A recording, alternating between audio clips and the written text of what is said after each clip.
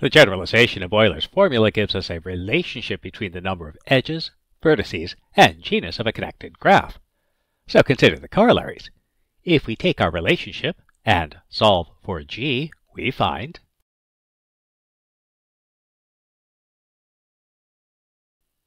and since g must be a whole number, we'll round this fraction up.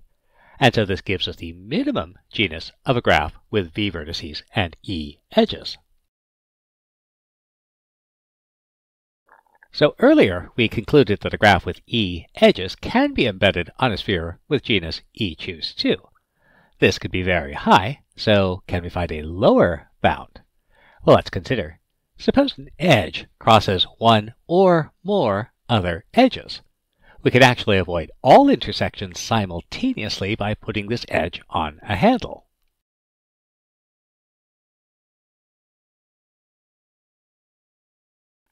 So this means we only need a handle for every edge, giving us the genus is less than or equal to the number of edges.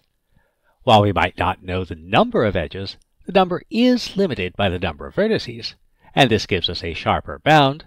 A graph with n vertices can be embedded on a sphere with n choose 2 handles. And equivalently, the maximum genus of a graph with v vertices is.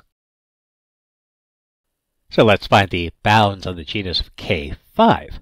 So K5 has 5 vertices and 10 edges.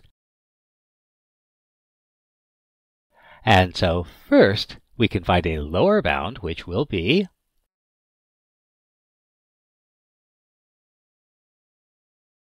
and so the genus of K5 is at least 1. Next, we can find an upper bound, which will be v choose 2, and so that will be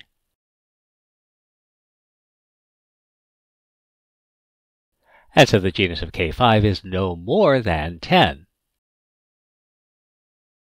For bipartite graphs we have, and we can prove this in the same way that we did for genus 0 graphs.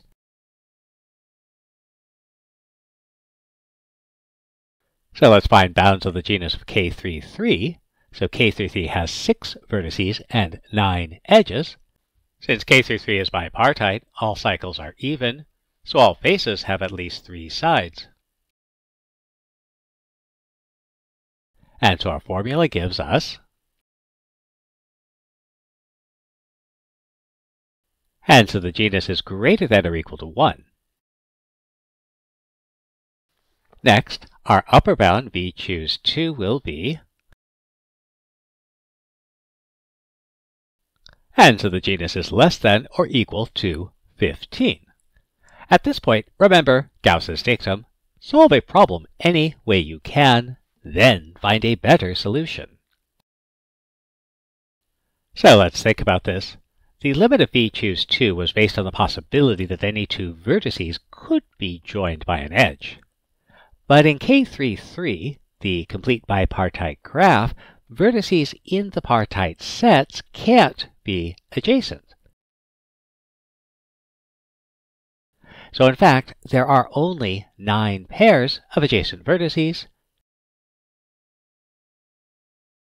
and putting each on its own bridge will give us a genus of 9.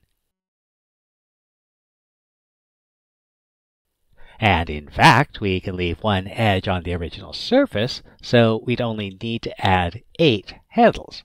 And so the bound of the genus is less than or equal to 8. Now, since every graph on n vertices is a subgraph of Kn, then bounding the genus on Kn is a useful result. So let's think about this. Kn will have n vertices and n choose 2 edges. So we can substitute these into our formula. And let's clean this up a little bit. Let's get rid of that fraction by multiplying numerator and denominator by 2, and expanding, simplifying, factoring.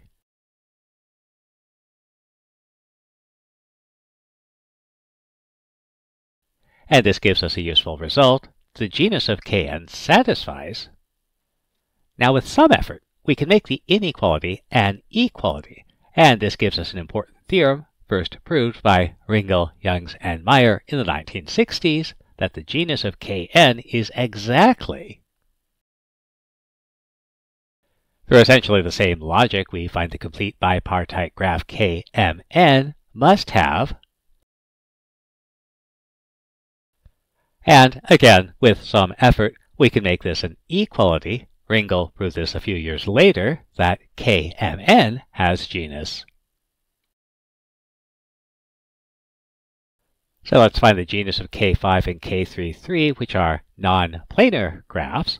For n equals 5 vertices, we have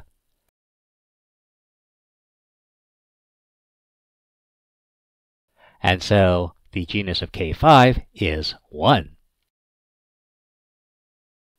Since K33 is a bipartite graph, we have and so again, K33 also has genus 1, so both can be embedded on a torus.